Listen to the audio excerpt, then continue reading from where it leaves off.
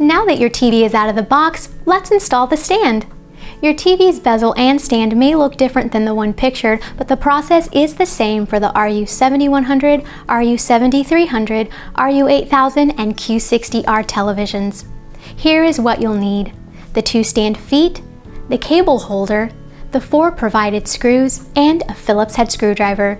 To make things easy, the stand feet are marked with an R and an L to ensure you place them on the correct side of the TV.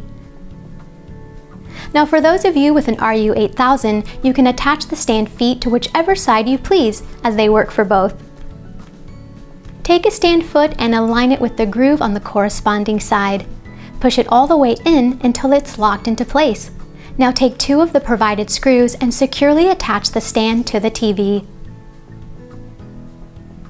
Just repeat this for the other side to complete the stand setup. With the help of a friend, you can now move your TV to its new home.